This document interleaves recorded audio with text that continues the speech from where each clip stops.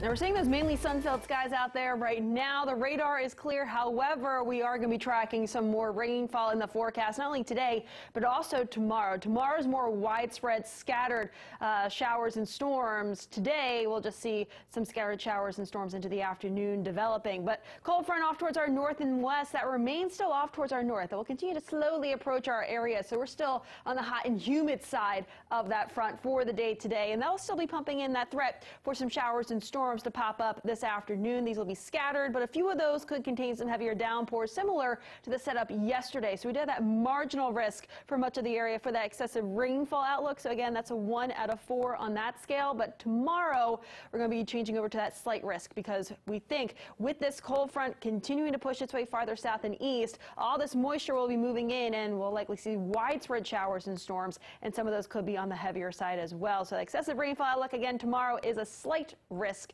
That's a 2 out of 4 on that scale, and that's a little bit higher of a risk as we look ahead towards tomorrow compared to the date today. But Futurecast timing it out for your Tuesday afternoon. We'll likely see a few more clouds bubbling up and then a threat for those scattered showers and storms. Doesn't look like much on this Futurecast, but like yesterday, the models were having a tough time developing where some of the heaviest of those downpours will be. So just imagine that we'll likely see some scattered showers and storms through the afternoon and into the early evening before those fade away right around sunset. And then we'll see partial clearing of those skies overnight tonight. Should be dry as we look ahead towards tomorrow morning, starting off dry before more rain is on the way as that cold front will be draped across the area. We'll likely see right around noon a few of those showers and storms to bubble up tomorrow afternoon, mainly out towards the west. And as that front continues to sink its way farther southward, we'll see more widespread showers and storms, and some of those with embedded downpours. Those yellows and reds popping up do indicate the intensity of that rainfall could be quite intense at times tomorrow afternoon into the early evening.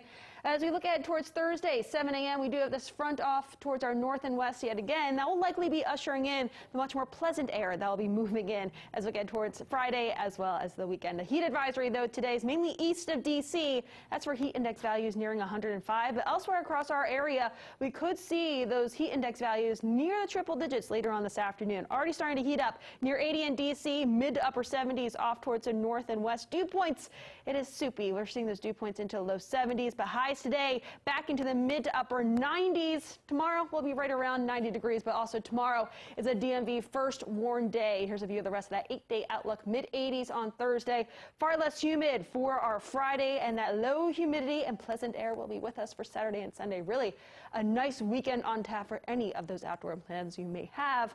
But is it pleasant out there on the roads? Well, Katie Rhea is here to give us those answers. How's it looking out there with traffic?